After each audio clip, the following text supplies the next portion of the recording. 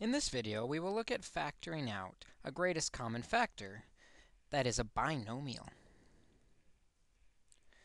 It turns out that when we factor out the greatest common factor, it is any factor that is in common to each term. This means the GCF could be a binomial or have two terms. For example, we will consider this problem. Notice both halves have this group or binomial 2y minus 7 in common. That is our greatest common factor.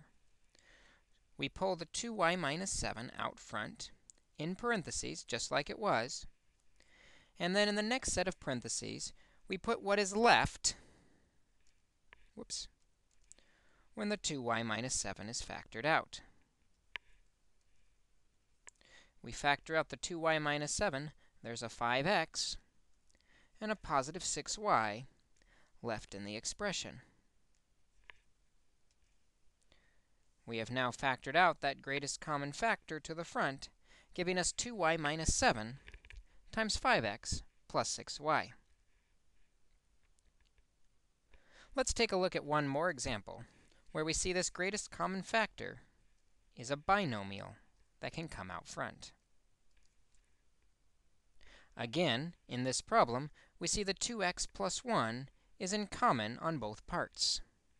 That group, the binomial 2x plus 1, is the greatest common factor. In the next set of parentheses, we put in what's left when we divide out the 2x plus 1. We're left with a 3x and a negative 7. This becomes our solution, 2x plus 1 times 3x minus 7. Even if the GCF is a binomial, we can still factor it out front, just like our other greatest common factors.